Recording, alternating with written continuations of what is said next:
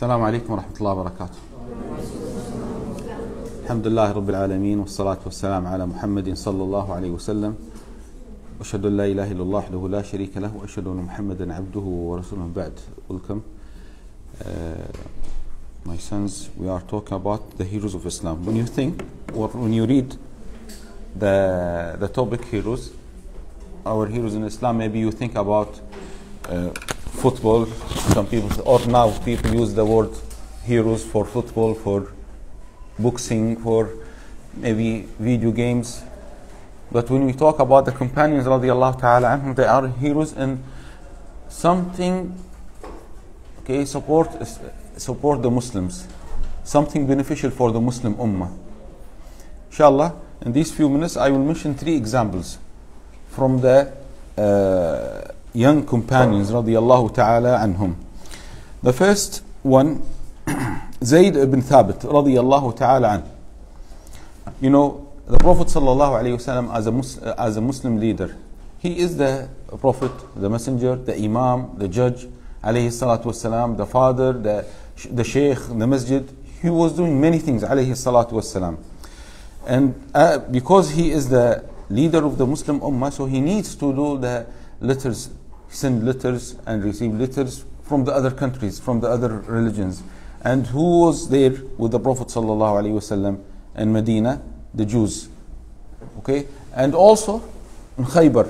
Khaybar is a place not inside Medina, also outside Medina. There is a space between Medina and Khaybar. So there was a problem. What was this problem? When the Prophet ﷺ he wants to send a letter to them or to receive a letter for them. Okay, not all of them using the same language. Okay, maybe the Jews in Medina, they use the same language, Arabic language. Okay, but what about the other group in Medina? They are using their language, the Hebrew or Syrianiya. The Jews are very bad people. Don't trust them at all. So the Prophet ﷺ said, إني لا آمن كتاب يهود. I cannot trust the Jews. Yani, for example, when they send a letter to us, okay, how to translate from the Jews outside Medina? It is in a different language. Now, how can I trust them?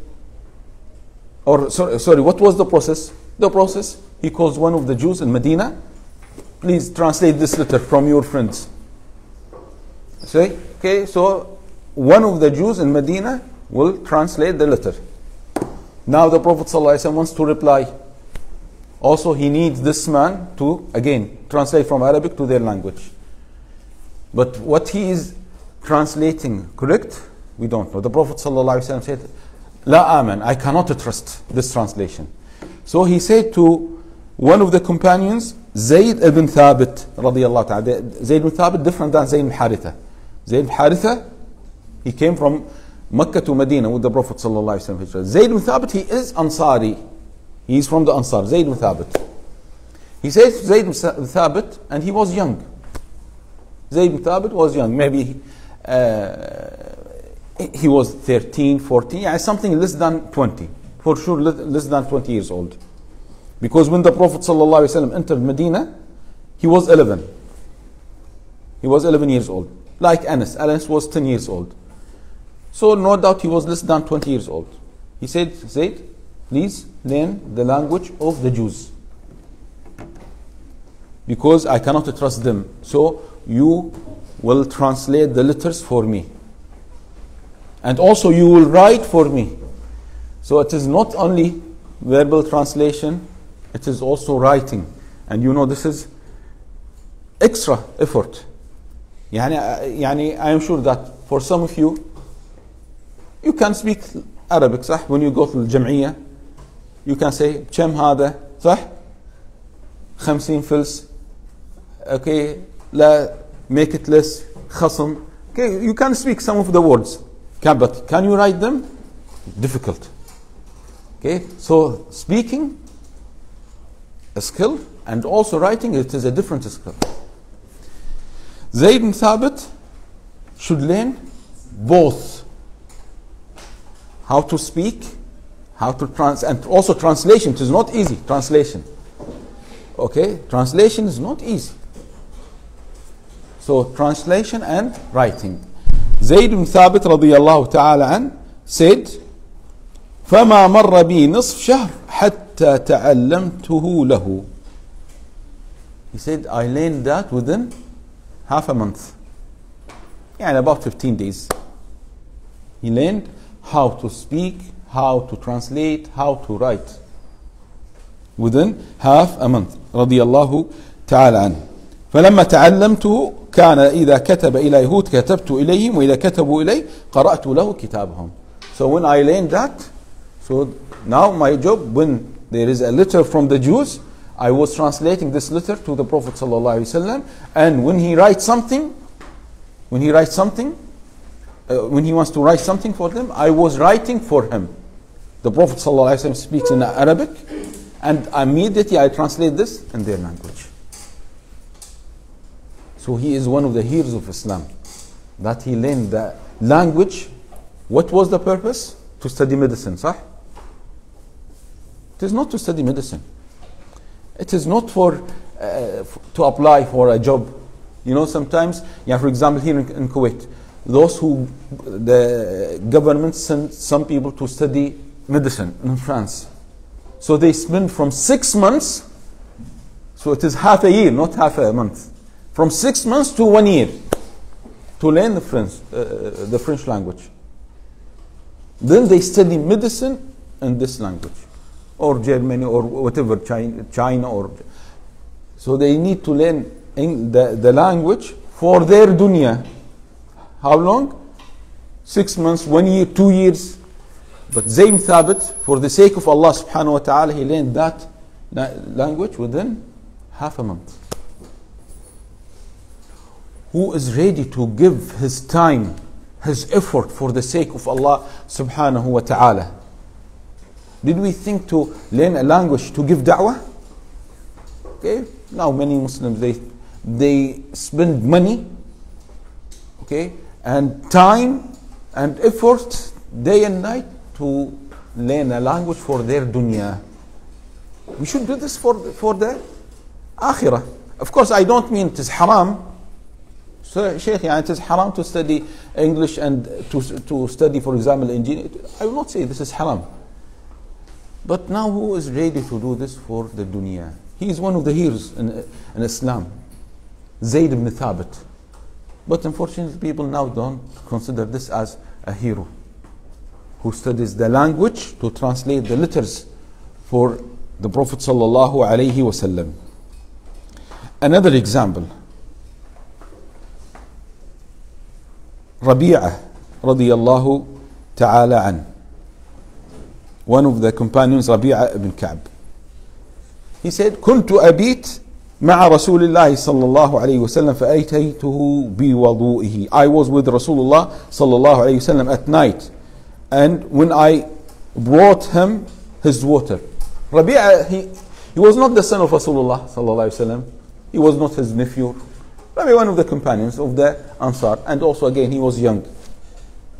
But he likes to stay there, waiting the Prophet ﷺ al-Fajr, or for the Qiyam al-Layl, when he wakes up for Qiyam al-Layl, for Fajr, preparing for him the wudu, the water.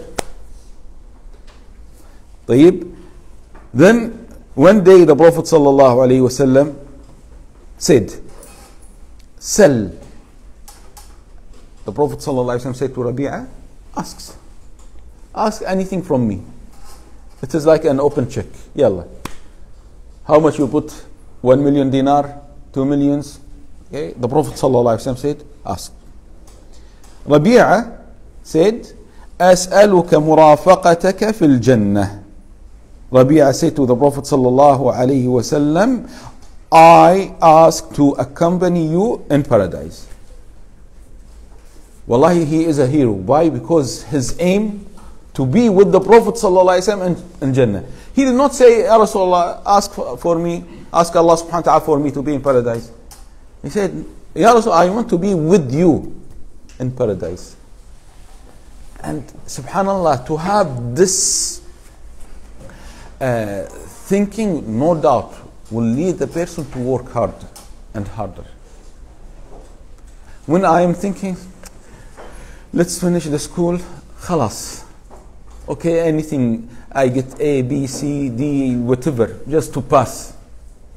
Okay, do you think this student will be active and studying hard? Usually this kind of students who think only to pass the exam, they will not study hard.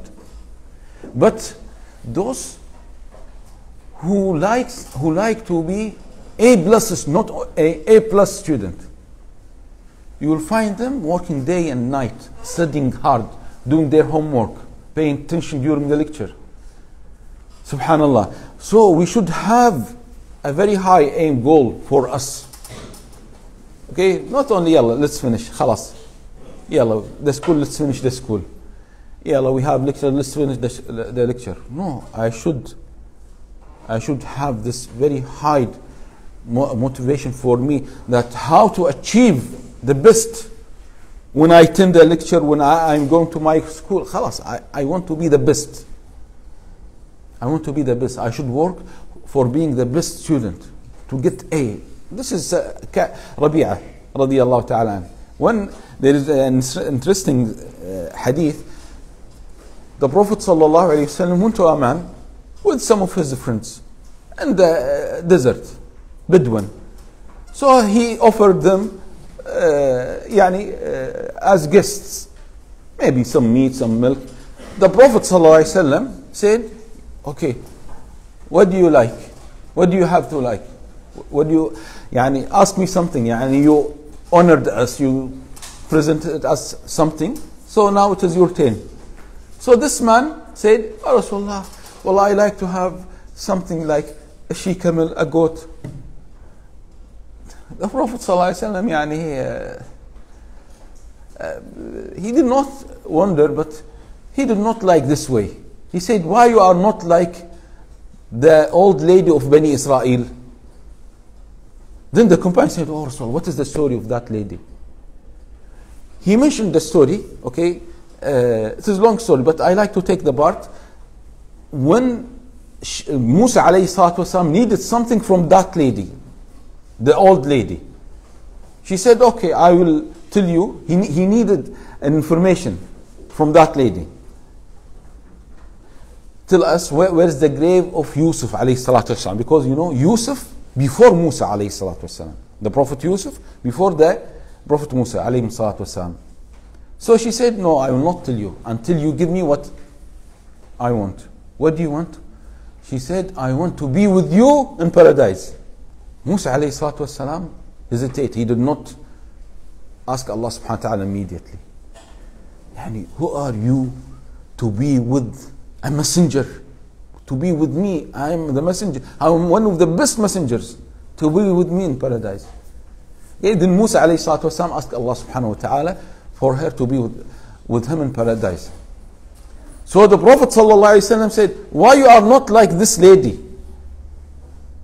Okay, you look up, and if it is related to the akhirah, not dunya, if it is related to the akhirah, always you look up how to achieve more and more in the akhirah, and also in the good things. So this is the second example, second hero, Rabi'a radiyallahu ta'ala. And what was the answer also? It is important to know the answer. The Prophet sallallahu alayhi wa sallam said, فَأَعِنِّي عَلَى نَفْسِكَ بِكَثْرَةِ السُّجُودِ. The Prophet sallallahu alayhi wa sallam said, then help me to accomplish this for you by devoting yourself often to prostration, which means pray more. What is meaning a lot of sujood? Pray more. And this is Islam. Islam is a practical religion.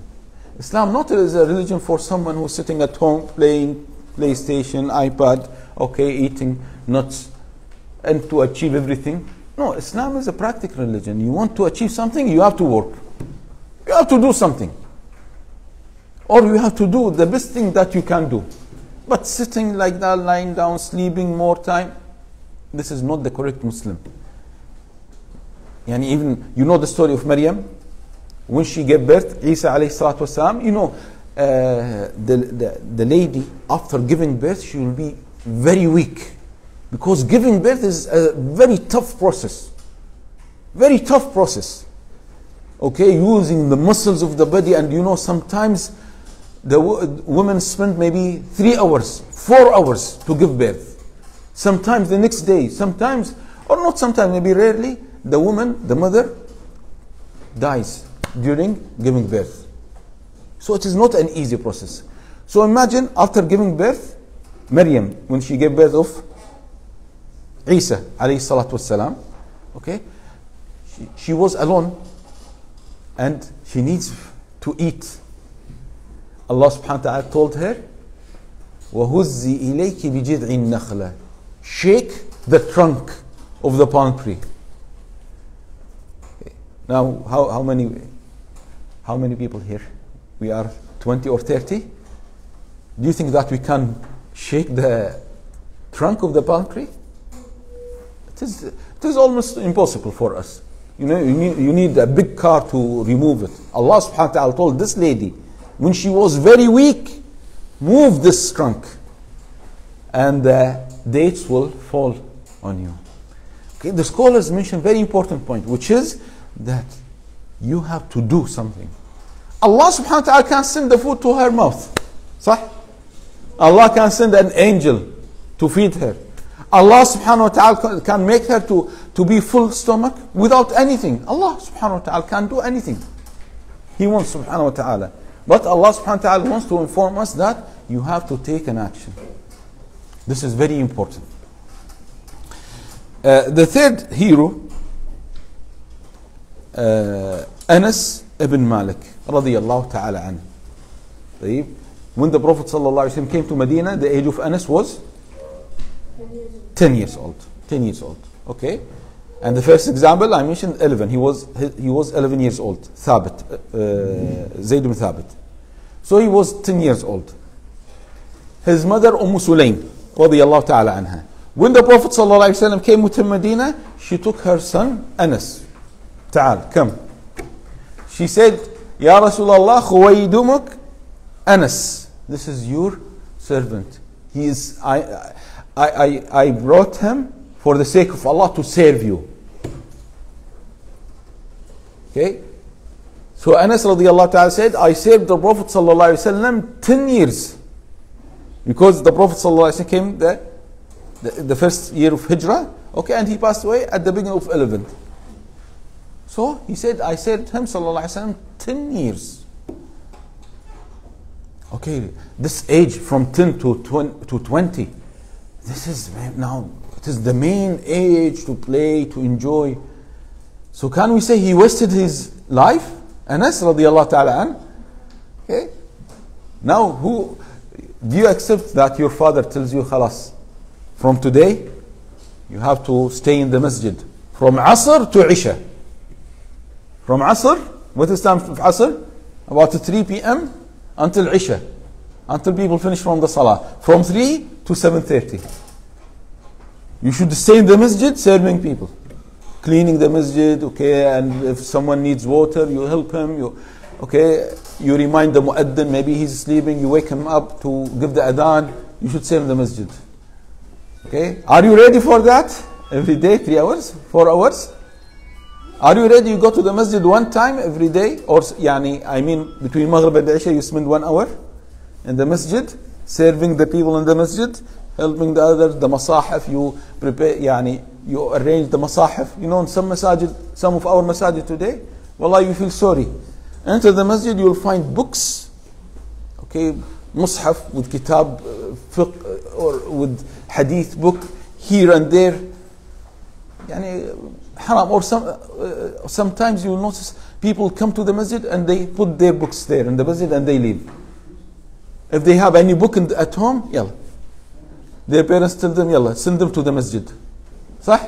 You go to the masjid, you'll find different books. Sometimes book not related to the masjid. Science book, math book, khalas.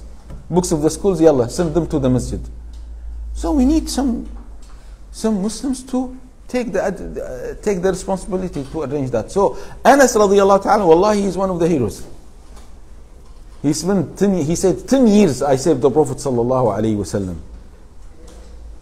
Okay, and of course he said the Prophet sallallahu alaihi wasallam did not blame me. 10 years, He did not blame me. He did not say, he did not say off for me. He did not tell me why you did not do that and why you did that. Never. He did not criticize me. He did not blame me. 10 years. I said to him, 10 years, alayhi salatu wassalam. Anas ibn Malik radiyallahu ta'ala anhu. So these are the three examples. What is the message that I like to convey for you? To be a hero, okay, it is not to have 1 million followers on the Facebook or the Instagram, the Snapchat. To be a hero, not to have the first position in boxing or karate or these things. This is not important in Islam. Again, I'm not telling you this is haram or halal. I mean, it is not important. Muslims, should not work hard to achieve something in dunya useless. Okay, because something useful in dunya, to be a good doctor, this is useful or not? This is useful. We need good doctors. We need good engineers. We need good accountant because we need Islamic banks. We need good doctors to treat us according to the Sharia, to follow the Sharia rules. We need, okay, many things in dunya. So if you have good intention, Allah will reward you.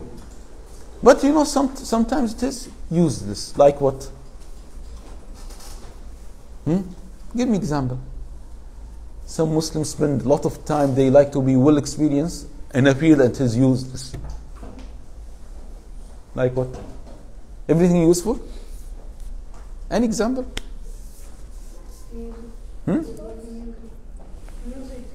Music. It is not only useless, it is haram. To spend time learning music and being experienced in this. Video games, yes. One my friend, okay, not all the sports. One of my friends, he said, my son is getting money. He's playing and now he reached to a level that people ask him about this video game. This is good or not good, what is the positive and the negative. Subhanallah, your son spends maybe 4, 5, 6 hours every day for what?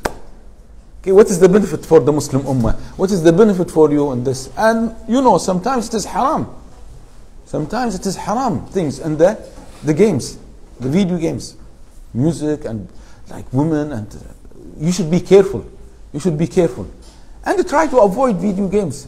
If you are brave, try to avoid video games. Do something useful for your health. Yeah, like what you mentioned, sport. Some kinds of sport, no. We need them to make because in Islam it is needed to make your body strong. I don't mean you a weightlifter, your muscle 1 meter here. We don't mean that. Okay, they take injection, cortisone, tablets, proteins, they damage their kidneys, their brain. Subhanallah, this is crazy. Some of them, they go crazy. They spend maybe 3 hours, subhanallah. You should be careful. But to have a strong body, I mean, maybe every day you walk half an hour, 1 hour. Okay, you do push up and these things. This is good. Why? I am Muslim and I should have a healthy body, because if I have healthy body, my brain will be good. Okay, so not everything related dunya haram or useless, something useful. We need that. And if you have good intention, Allah will reward you. What do I mean by having good intention? I like to study medicine. I like to be a pediatric, orthopedic department or pediatric, dermatologist. Why? No, dermatologist, this is the best. Why? Because now many people, they like to change their faces. The nose is big, make it small. The nose is small, make it big. صح? Okay? So if my intention is like that, this is bad intention. Or I like to be a doctor to money. My salary 3,000-4,000 dinar. Okay. This is, if you are doing it the proper way, we will not say this is haram, but you are using your time in dunya for the money. But if your intention, la wallah, I want to work as a doctor, because this field, we don't have any Muslim doctor. So I like to specialize in this field and to benefit the Muslim Ummah. Okay, what is the point that I specialize in this field? Because we have a non-Muslim doctor here. Always we are asking the non-Muslim doctors to help us, or we are paying them money. No, we want the Muslim Ummah to be sufficient, to suffice the Muslim Ummah. Okay, then Allah will reward you. Allah will reward you. So these are the 3 examples. Can you remember the names? Zayd ibn Thabit, Anas ibn Malik, Rabi'ah. Okay, so we have only 3 heroes in Islam. صح? Wallahi, all of them heroes, the companions radiallahu ta'ala. All of them are heroes. But I mentioned only 3 examples. So we need to read about them. Listen, if there are lectures, you know, some lectures, mashallah, very nice about the heroes of Islam. Okay, you should learn from them how they spent their life. This is very important. We should not waste our life. Okay, video game and, you know, ridiculous things. And some of them haram. But if you read about the scholars of Islam, the heroes of Islam, this will motivate you, no doubt. Okay? Any question?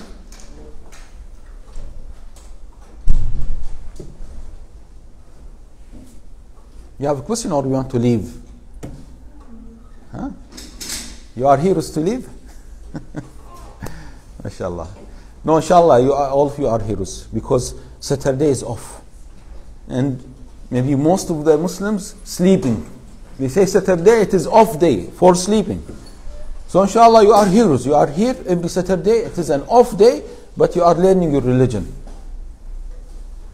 So inshallah, all of you are heroes to take part of your time for the akhirah.